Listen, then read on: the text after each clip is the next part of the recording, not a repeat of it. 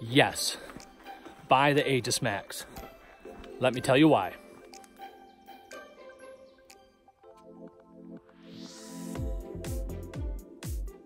All right, so I want to talk about this Aegismax sleeping bag.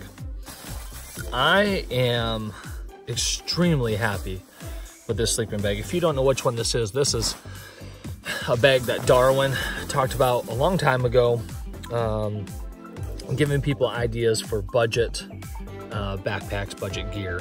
And I've seen some other backpacking channels do the same thing. But this is, I think I bought this, it was $80 on Amazon. I got the long. It has gone up. I think it went up to $85, and now it's, I think, $90 on Amazon. It's still it's a great steal for what you get. It's a 40-degree bag. Last night it got down to, I think, 48. I was never chilly at all, and I used it as a quilt. It's not a mummy bag. This is the top. It's got a Velcro strap where the zipper is. And then it does have a drawstring, so you can get that up around your neck. And look at that, I got that thing completely shut. So if you want to choke yourself at night, go for it. Or you can unzip this thing. So here's the zipper. And it stops right here. And the zipper separates very easily. So the two pieces of cloth separate. And you have a pretty long toe box. Probably 2.5 feet. Yeah, give or take. And then of course the toe box is completely sealed up. So this thing goes from sleeping bag to quilt extremely comfortably. The zipper is never an issue. I never catch myself sleeping on the zipper. I like the quilt setup because I don't feel so confined to the sleeping bag. Now here's another thing I like about this. I'm 6'1", so I did get the long version. It's I think it's 800 fill, and it's goose down,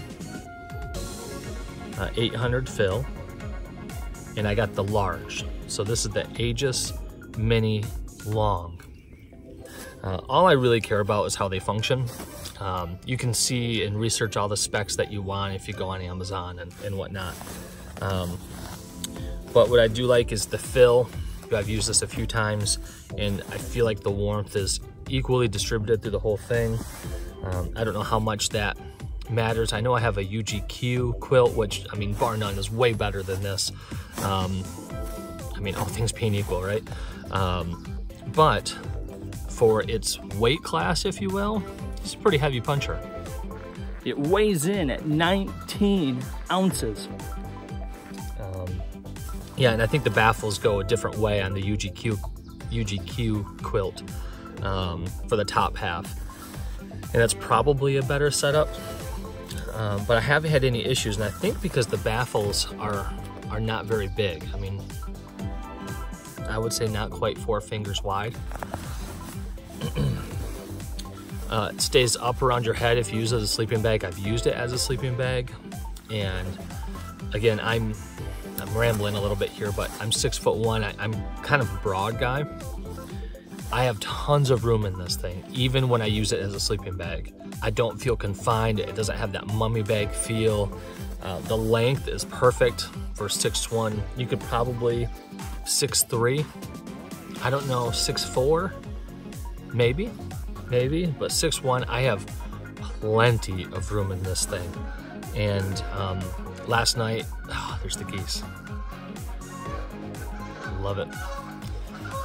Last night, using it as a top quilt, never had an issue with it falling off me, never had an issue with it, you know, kind of creeping down at night or not covering my body. I stayed plenty warm. I have used this thing down to 40 degrees, and I was good. I am a little bit of a warmer sleeper, so if you are a cold sleeper, I don't know if I'd take this below 50, but last night, 48, I was toasty all night. So if you're looking for a budget option for a non-cold weather sleeping bag, get the Aegismax. This thing is amazing. People talk about the smell. I think the only thing I smell is me. And right now I smell pretty bad. I never noticed the smell with this thing out of the box, which I'm grateful for. I know some people have, some people haven't. It's holding up really well. The zipper doesn't seem real heavy duty, but I guess if the zipper breaks, then I just have the top quilt, which is how I use it anyway. I'd like it to stay together, but if you're looking for a budget bag or a budget quilt, this serves both purposes. I highly recommend this non-sponsored ad for Aegismax. If you want to sponsor me, I'll gladly take it. I don't know if I would. I don't know. It's amazing.